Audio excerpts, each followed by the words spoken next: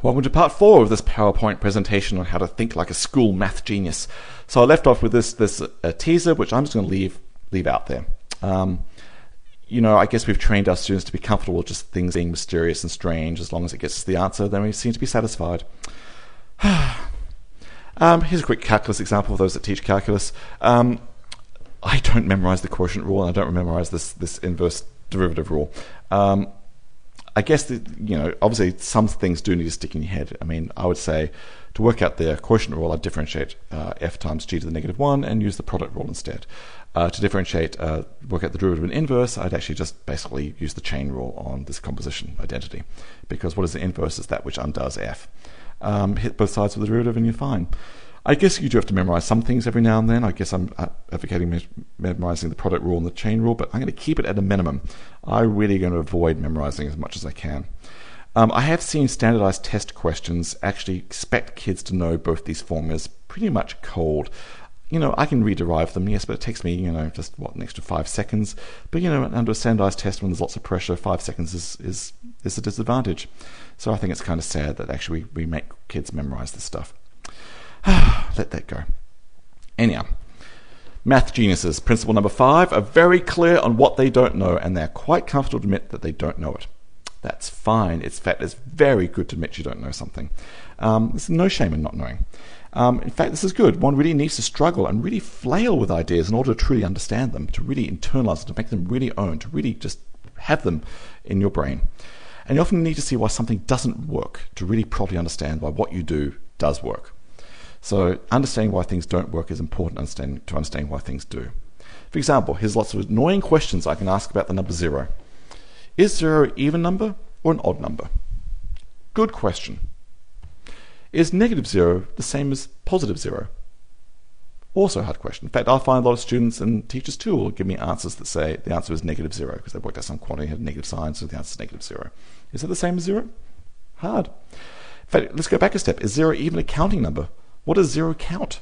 When I say there are 0 giraffes in this room, am I actually counting lack of giraffes? Or am I just noticing a lack of giraffes? Good question. Or why can't we divide by 0? Another crazy question that, in fact, many grade schoolers will ask. Why can't we divide by 0? In fact, let me tackle that one a little bit. Let's talk about division just for a moment. 20 divided by 5, we like to say is 4.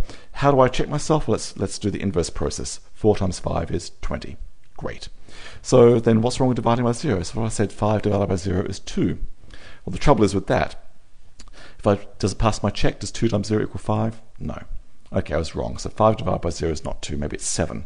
Does that pass the check? No. 7 times 0 is not 5. It's 13. Nope.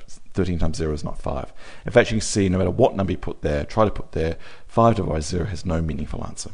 So that's often a reason why people say you can't divide by 0. If you do the multiplication check, nothing will pass that check. Great. So except for 0 divided by 0, that's actually fine. The answer is, in fact, 17. And I know I'm right because it's passed my check. 17 times 0 is 0. So I guess you can divide by 0 most any time except for 0 divided by 0 is actually fine. It's 17.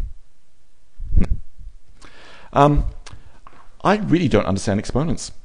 For example, 2 to the 3, I was trained as a kid to say that's 2 times 2 times, that's 2 multiplied by itself 3 times. And 2 to the 5 would be 2 multiplied by itself 5 times. Grand.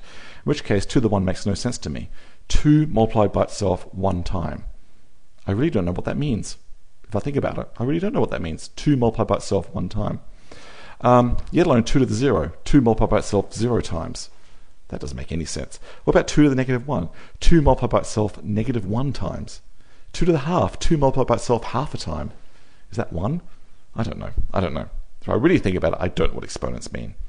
Maybe you come up with a slightly different definition. In fact, some people will do this, fold paper.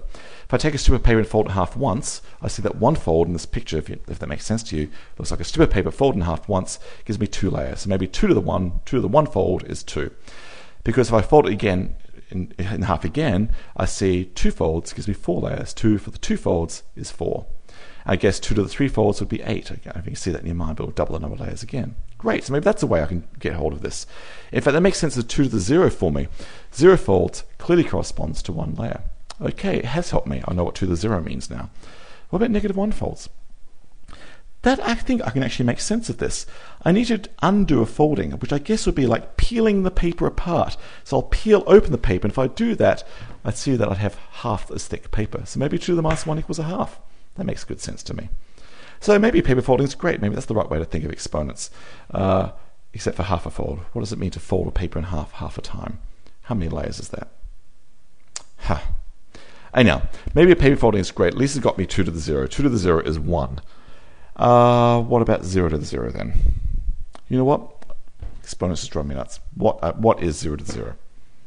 Is it 1? Is it not 1? Good question.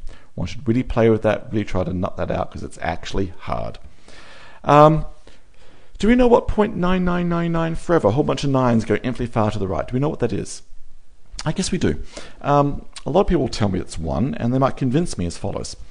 Let's give it a name. So let's call 0.999 forever Frank, F.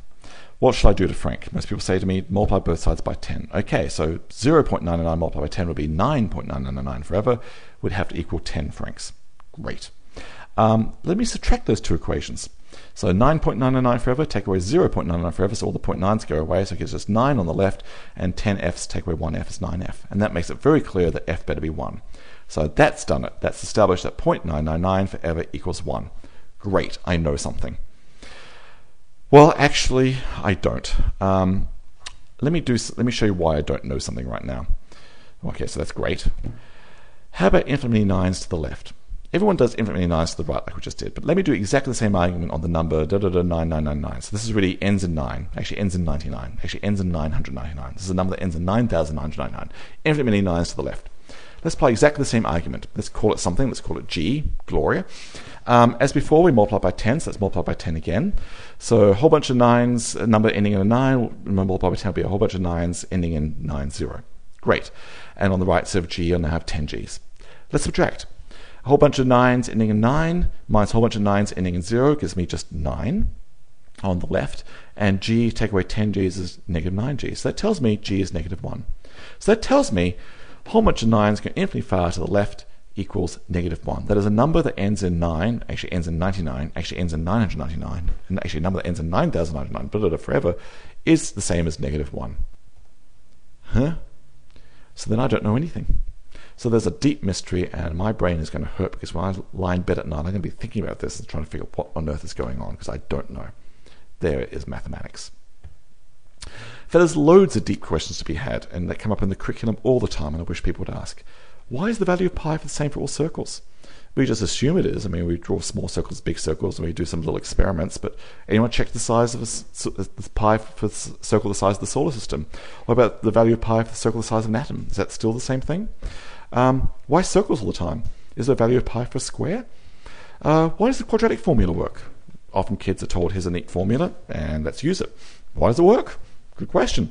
And in fact, here's an even more basic question. Quad means 4. Is the prefix means 4, Latin for 4. What have quadratics got to do with the number 4? I've rarely heard that question asked. Back to very basic questions. Factor trees. We often kids said factor trees and go into primes. Why do factor trees always give the same list of primes at the very end, no matter what choices you make along the way? If I gave Sally and Ben each a 15,000 digit number and I asked them to factor that same number, they'll make different choices on the way. Are we sure they're going to get the same primes in the end? Is that obvious? Have you ever noticed that the powers of 11 are the rows of Pascal's triangle? Why? Loads of questions we had.